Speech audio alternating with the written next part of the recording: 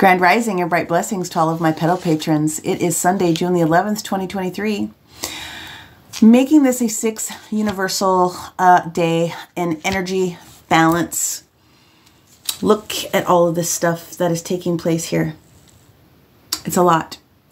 Now there's 9 major transits that are taking place today, but we're going to see some of these configurations pop up a little bit later this week. I just want to focus on the main ones. And of course, the main one that we have, should I go this way? Let me go this way, is where we have Pluto coming out of Aquarius in its retrograde phase into Capricorn. It works well in Capricorn. Those shenanigans that popped up in March, we saw a taste of it. We are going to have to go back and forth between those two energies, but we get a little bit of a break in order to manage ourselves.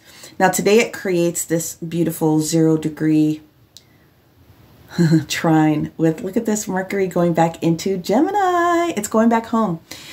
Gemini and some of our Virgos, if you have, I'll just put it this way, if you've been having brain fog, you're going to be coming out of it in these next couple of days because we needed this energy to come in, and it is resetting many different aspects between the 1st and the 5th house specifically. Now, the other big thing that's taking place today is the moon is moved out of Pisces and it's into Aries. So less emotional and more energy towards getting some things done. Again, that fog is being lifted.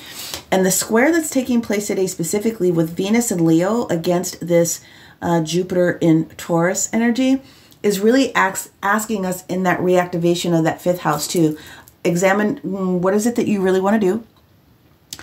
Where are you putting your money where your mouth is on those things that you really want to focus on? Because there is going to be this huge opportunity that shows up later this week with this Jupiter in Taurus momentum that's going to be taking place.